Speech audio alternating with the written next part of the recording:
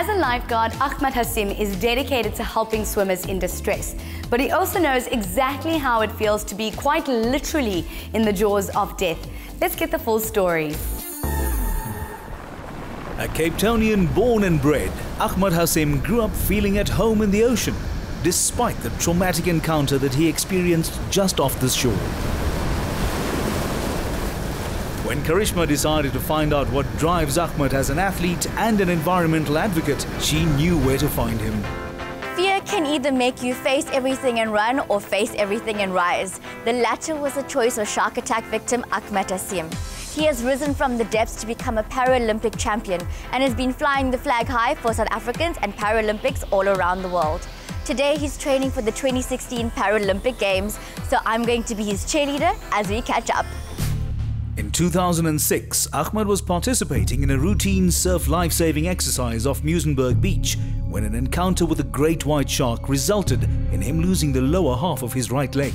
Despite the severity of his injuries, Achmat made an astonishing recovery and was given the nickname of Shark Boy. Now, as a Paralympian swimmer, he maintains a grueling training routine.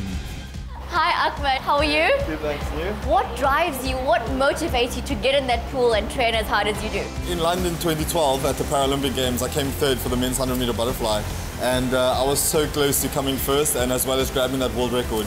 So something I want to do is obviously just get that qualifying time as well as turn that bronze medal into a gold medal and hopefully coming home to South Africa with a new world record. I know you've got lots of work to do, so I'll let you get to it and I'm going to be your cheerleader on the sidelines today. Okay, cool. All right, cheers.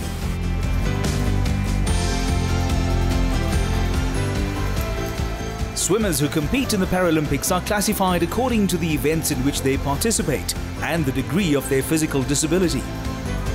Achmat has been placed in the S10 category for freestyle, backstroke and butterfly swimmers, and currently he holds the African S10 record for the 100 meters butterfly.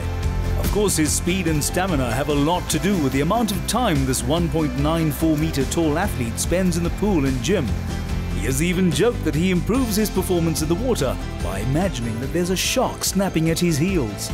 I think I'm going to have a bit of neck strain after my interview today. Well, what's quite strange is that at the normal competition, I'd probably be average height because we're looking at both men and women being about my height. So, how have you had to up your game when it comes to training for the Paralympics? Well, what people tend to not realize is that the Paralympics is just as tough as the Olympic Games. To be honest, I would actually see us training a bit harder than what Olympians do because we got to train with our disabilities as well. Obviously, for me being a butterfly, I kind of tend to work my upper body a lot.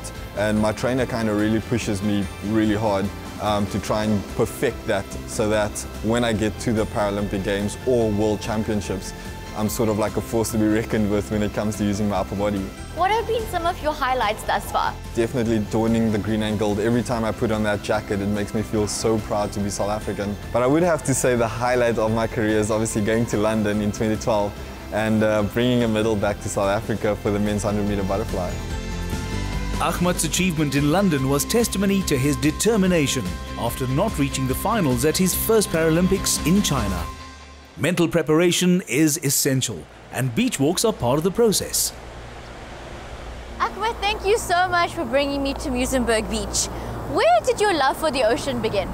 My dad's a fisherman, so most of the time after school we used to come to the beach and I just used to watch him fish all the time. And that's how I kind of grew a respect and love for the ocean, just being by its side most of the time.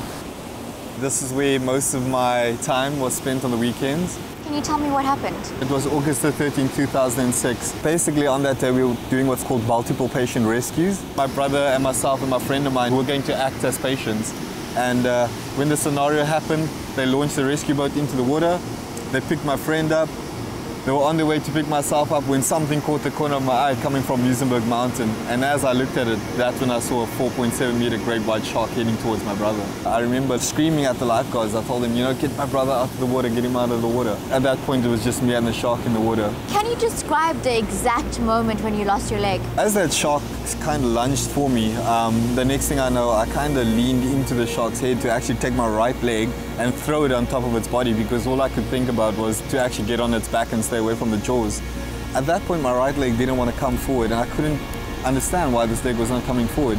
And as I turned around to see what had happened, that's when I saw that half my leg was in the shark's mouth already. Immediately at that point, I think the lifeguards kind of caught a glimpse of what was actually happening, and absolute terror hit the skies. There was screaming, it was just chaos. I got dragged underneath the water and got pulled towards the depths of the ocean. And the worst thing at that point was listening to the sound of the rescue boat's engine disappearing in the background as I got dragged underneath. So what I did was I fought back as much as I could, hitting the shark on the side of its head with my hands and eventually kicking it with my leg. The shark just shook me again underneath the water, and that's when my leg actually broke in half. And I immediately swam for the surface, where I took my left hand, flung it out of the water, and was just hoping that the lifeguards would catch a glimpse. Immediately at that point, I could hear the sound of the rescue boat's engine coming towards me, and my brother leaning over, looking at me with his one hand down, and just screaming, "I've got you." What inspired you to get back into the water? Growing up with a very positive family, my mom and my dad always, kind of pushed us into leadership roles where we either take ownership of what we do or we become leaders of what we're busy in. I thought to myself, you know what, this thing happened to me, but we got to grab the bull by the horns and just go back to it and try and get over it as fast as possible. So just a week out of being in the hospital, I was right on these beaches again, walking the shoreline. You have such a positive outlook on life. How do you hold on to that sense of positivity? Well, I believe that attitude is one of the most important things you can be blessed with. And it depends on how you want to use that attitude. I believe that if you have a positive outlook on life, you'll get positive results all the time. Having said that, I'm sure you've had to face numerous challenges. It's not been an easy ride, to be honest, especially being a professional athlete. The road is never easy, no matter who you are as an athlete. And we have our struggles. We go through life as people would. And I mean, my biggest problem that I had to go through was just accepting life the way it was after my shark attack. Now, I really do love sharks, but I'm not so sure how I would feel about them after an attack. What are your takes on sharks these days? In 2010, I was called upon the UN to be part of a group called the Shark Attack Survivors for Shark Protection Campaign. It's a bunch of shark attack survivors that have come together to basically just talk about the protection of sharks and how we can, protect our sharks of the world. And obviously, being a shark attack survivor, who better to speak for sharks than a shark attack survivor? What about the ocean? How do you feel about it? Do you still love it as much? I absolutely love the ocean. My weekends I still come and spend with my brother at the ocean. We go out, we catch a surf, and we just enjoy ourselves. We kind of just put fear aside and just live every last day to the fullest we can. I understand you're a motivational speaker. What message do you hope to spread to the world? I had a 4.7 meter great white shark standing in my way as an obstacle. But you know what? Today, I'm representing South Africa at the national and international level, and it's all I wanted to do as a child, and my goals are achieved. So don't let anything stand in your way and just push through and then achieve what you need to achieve. Hey, how's it? Hey, what's up?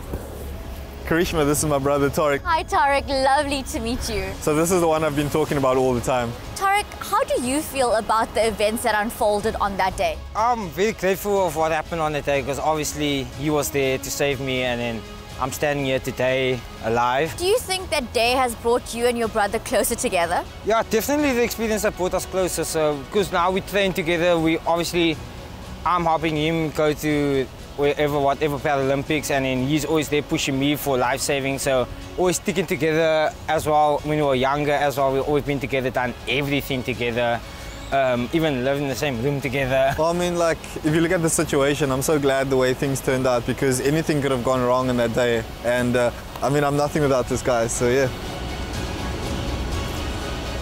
Not even a great white shark could stop this man from achieving his dreams. Impossible certainly is nothing for Achmat Hassiem. I have no doubt that South Africa will be behind his Olympic dreams, and I'm certain that the entire Mela team will be cheering him on.